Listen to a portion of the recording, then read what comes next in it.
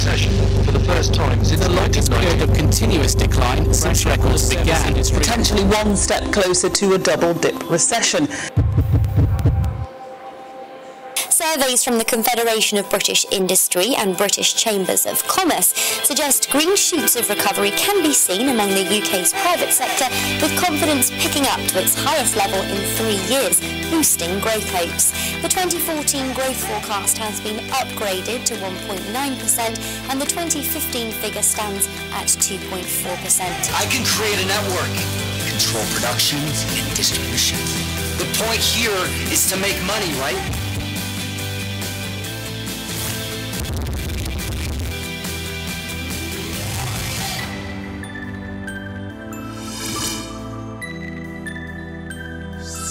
This is our territory. Now, why aren't we exploiting them? Because it's not our territory. Because we lack initiative. Initiative. Exponential growth, that's the key.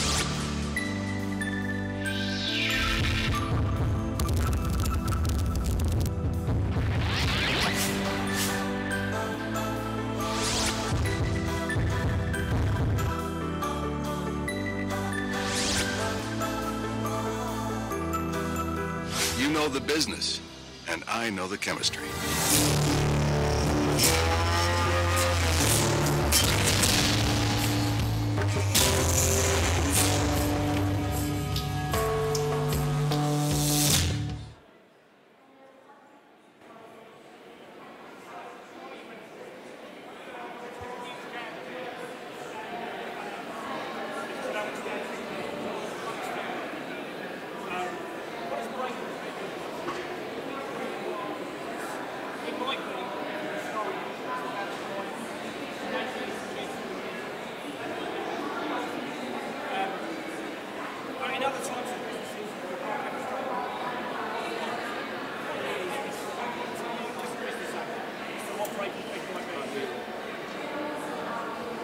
Dom's telling me you can't hear, so I apologise for that. Anyway, who here's got a business plan? Hands up. Nobody with a business plan. Oh, we've got one at the back. Two at the back. Thank you. You probably shouldn't bother. Most people have one, and if they do, it's because they want to. The only time I've ever written one is to get boards of directors to sign stuff off, which I wanted them to do, or to get money out of people. And that's usually the purpose of a business plan. It doesn't give you a living, breathing strategy. It doesn't give you something that works on a day-to-day basis that you can communicate effectively. However, we do suggest that you have a plan. It's just a business plan in the traditional sense of lots of numbers, but we believe you should have a strategic plan, and that's a plan that means something to you as a business owner. And I'll emphasise the living and breathing part. It should inspire you to drive your business forward. So it's also important to take some time out of your business. Most of the business owners that we work with are nose to the grindstone, working tremendously hard day in, day out. But work out what's in it for you. If I were a run-of-the-mill consultant, I'd say that this thing was about shareholder aspirations. I don't talk in that language because no one knows what the hell you're talking about. It's about you being selfish for once. Most of the business owners we work with are very poor at actually saying to themselves, what do I want out of the business? What's the goal for me? Business doctors are all small business owners and have run businesses in the past, so we understand that business is personal for a small business. So it's really important that you understand why you're in business, what gets you out of bed in the morning, what do you love doing, and what do you want out of your business for you in the longer term. So I'll give you a couple of examples. One I really love is just 4 words, and it's one business owner's shorthand for what he wants out of his business in the future. And his shorthand, his 4 words are no shoes, no phone. That reminds him every day that in 5 years' time he wants to be running a business in a country where he doesn't need to wear shoes because it's warm enough, and that he won't be, in his words, overrun by the tyranny of emails on his mobile phone. So it's shorthand, no shoes, no phone, but it's a really powerful message for him. It reminds him every morning of why he's in business and what his aim is. Yeah, and I've got a client who wants to sell his business for £5 million inside 3 years, and it's 5 and 3 for him, and that's his shorthand. It's very simple. That kind of goal can help you set a strategy. So I'm going to talk about values, which is always the point at which most small business owners go, oh God, that's so corporate. But actually, it is really important. It's about your business DNA is one way of describing it. The way I look at it is it's more like your moral compass. What is really important to you? And this is about deciding what you're prepared to do to get the goal we just talked about. I've got business owners who are what I call pointillists. So they're on the perfection scale, the people who believe that getting it absolutely right is most important. For those guys, it's very important that they do not hire a sales director who's so task orientated that getting it done counts much more than getting it right.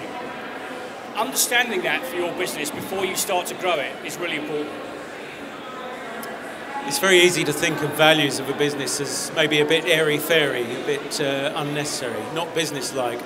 But actually, this is crucial to your business. It helps you understand yourself and to sell yourself. It establishes part of your brand.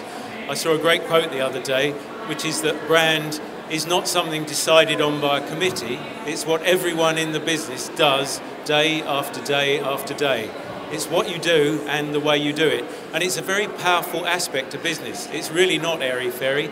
To give you an example, I've been working with a creative company recently, and they needed to take on a new staff member who needed to be a creative member of staff and who would work in the same way as the directors who set the business up. And by understanding what their own values were and communicating those effectively to the people they were interviewing, they were able to find somebody who they've taken on and has hit the ground running because they shared their business values. They understood what drove that particular business forward and wanted to share in it and contribute to it. So it's a very strong business tool in lots of ways.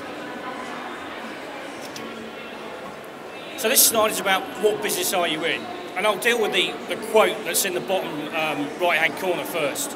So Charles Revson said, in our factories we make lipstick, in our advertising we sell hope. I'm not sure he'd get away with saying that today, but he did.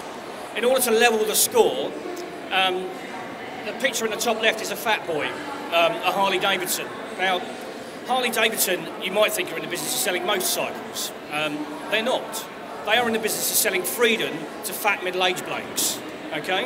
And understanding that is critical to setting a strategy for your business. If you are in the business of being a drill manufacturer, actually it's not the drill that people buy, it's knowing that they can generate a hole of the correct size and shape.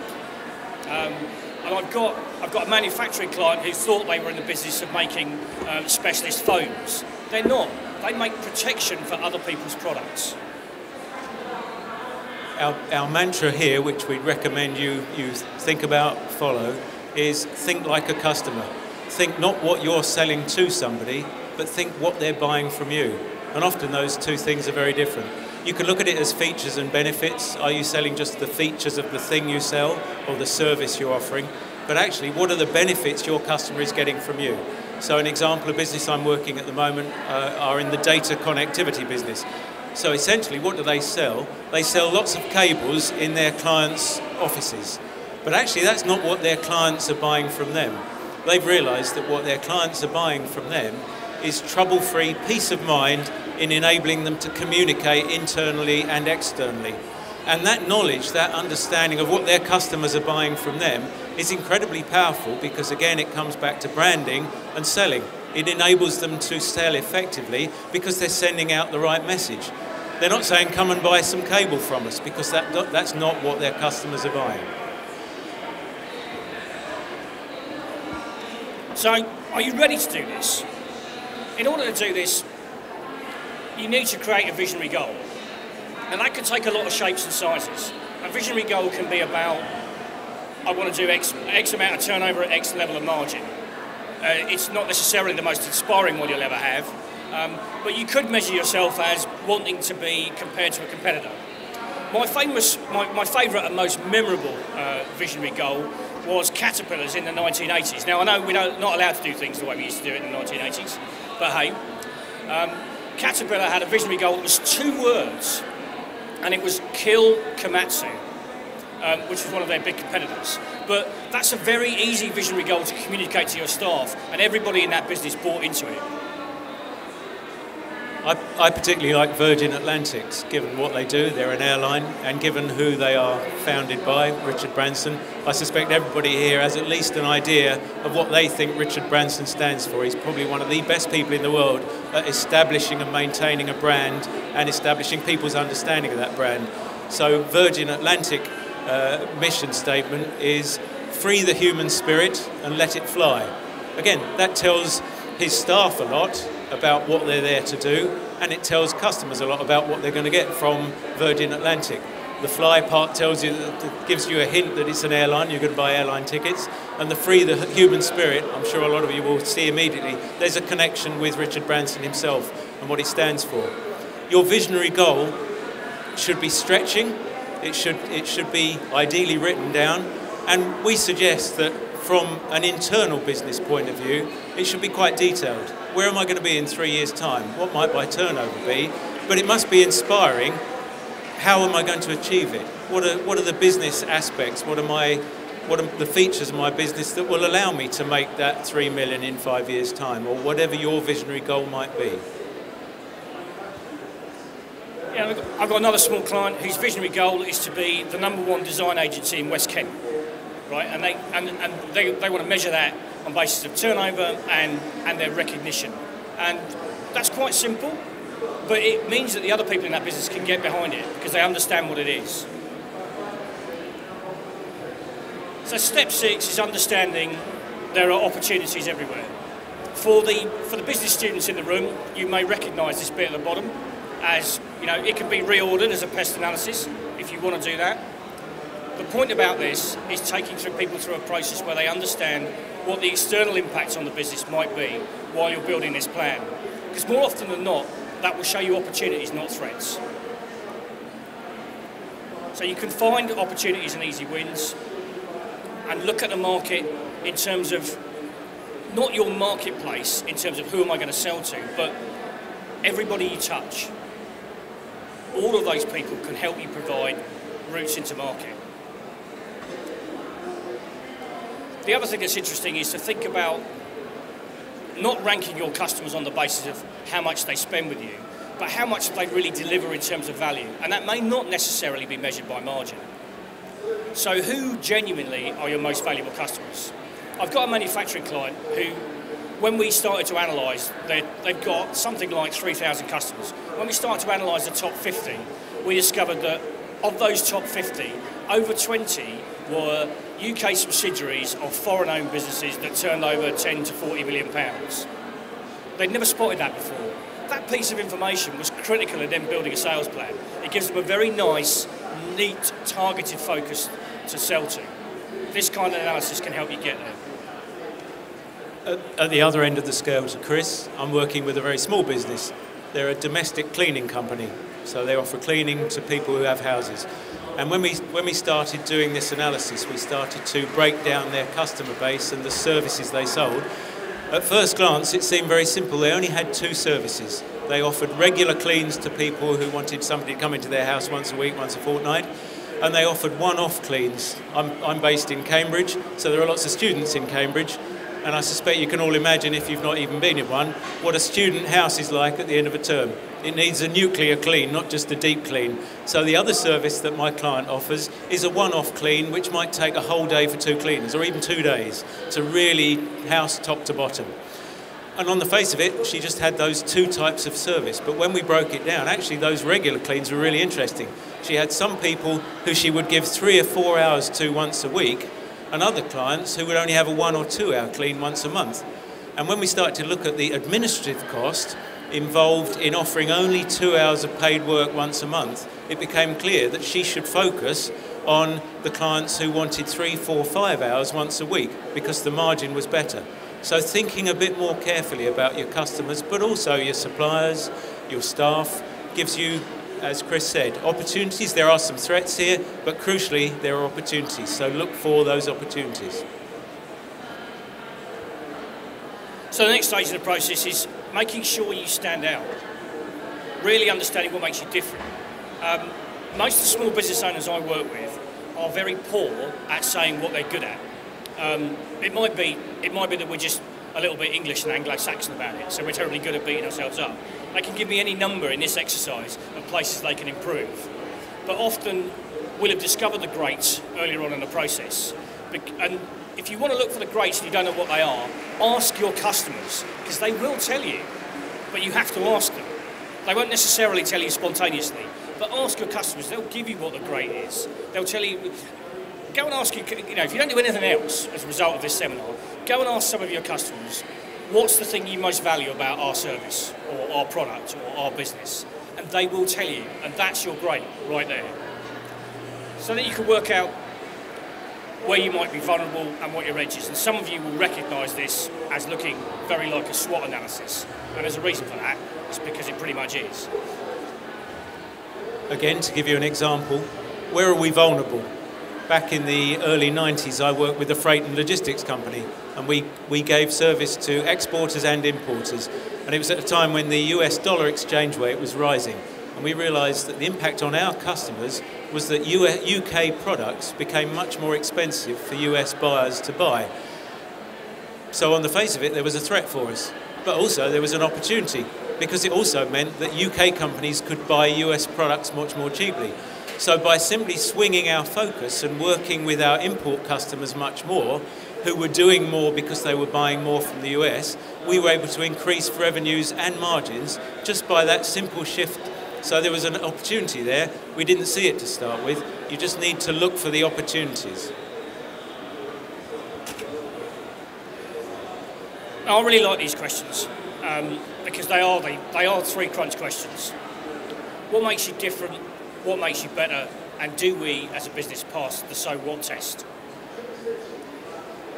If you write, and it becomes very powerful when you start writing that down, because if you can't pass well, this is what makes us different and this is what makes us better, and it doesn't pass that test, then you don't really have a differentiated positioning to take to market. If you've been trading for 5 or 10 years and you're still alive, the good news is it's in there. You just have to find it and identify it. The so what test. What do we actually mean by that? Taking you back to the previous slide, the give analysis. Where are we great? Where can we improve? Where are we vulnerable? What gives us our edge? When you start coming up with answers to those questions, apply the so what test to each of them. So a great example there is companies who tell you that they have an edge because they are a family company. Apply the so what test to that. What would a customer of that company say if they were told that they should buy from them because they were a family company? It might be really useful. So a family butcher's, for instance, comes with connotations of longevity, reliability, trustworthiness, personal service. So in that circumstance, it might truly give you the edge. But for just some companies providing some service, being a family business might cut no ice with customers. So apply the so what test. Does it make a difference to our customers, the things that we tell them? If it doesn't make any difference, forget it. It doesn't give you an edge. Okay, so coming up is the only consultancy triangle in the whole presentation. I think we did quite well there. We talked earlier about the gives analysis and finding your edge. Find your edge and stay out of the killing fields. It's very attractive to a lot of businesses to start thinking about holding, especially in a recessionary environment. A lot of businesses I work with start focusing on how they can drive their costs down because their pressure's being applied by some customers to get them to drive prices down. Well, guess what? Those people are not your most valuable customers. People who will pay for the bits that take you along that right-hand edge, they're the people who are your most valuable customers, and they're the people who you should be focusing on. Most small businesses can find a place to live along this axis. It's quite difficult to be truly niche or truly differentiated, but you can do some bits of both of those. And even very large and very successful businesses, you start out here, can often get pushed into the killing fields. And Tesco's is a recent and obvious example of that. When they dominated the UK grocery market, at one stage, Tesco was £1 in every £8 being spent in the whole of retail in the UK. It ain't anymore, and for a number of reasons, and mainly because they cannot maintain that position. And at the same time, they haven't done anything about being over here. Let me give you an example of a customer of ours who works somewhere along this edge, and I'll be interested to see from nods or shakes of the head where you think they are. The service they offer is renting out castles in Wales for holidays. So you could argue that they've got a niche. Castles in Wales, that's pretty unusual.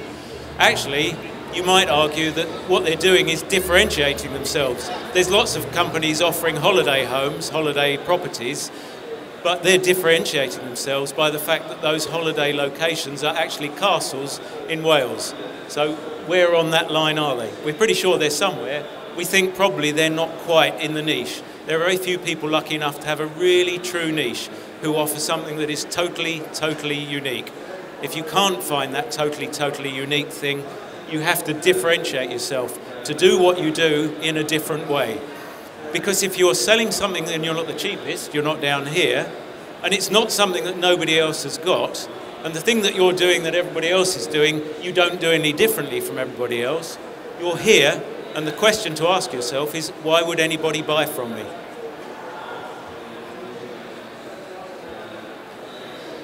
So step 9 is surrounding yourself with the right people. And what do we mean by staying out of the owner's trap? Well, you may recognise these kind of things. If the owner's the person who interfaces with the customer, who has all the key relationships, when they go on holiday and the revenue nosedives or things start to happen that shouldn't be happening, then you're in the owner's trap for sure. And it's important to recognise that first. Hub and spoke is another way of describing that, where I've seen a lot of businesses I've worked with where an org chart is presented with the MD at the top and other people and lots of people reporting into them. And if it's 16 to 24 people, actually it's not like that at all. And I presented them back with an org chart that shows somebody in the middle and everybody else spoking off that. You have to break out of that to develop the business. Recently put an operations director into a business that grew from 3 to 4 million turnover last year, but it won't get any bigger unless they bring somebody external into that senior management team. And that's what they finally decided to break the mold and do. And it's really important that you can take that step. A recent example is where the owner's trap is a difficult place to be. I was working with a creative company, 2 directors, and one of them very creative, very driven, very focused, and very perfectionist. And it got to a point where work went out of the door that either he hadn't looked at all, or he would look at and take away completely from people he tried to delegate it to and redo it. Obviously that wasn't a good place to be, and he hadn't effectively communicated to his staff what he needed from them. So it was very difficult for him to improve that situation. By looking at values that we talked about earlier, we were able to improve the position on his delegation and therefore the profitability of the company. They were able to yield more because they had more people working on what they actually sold.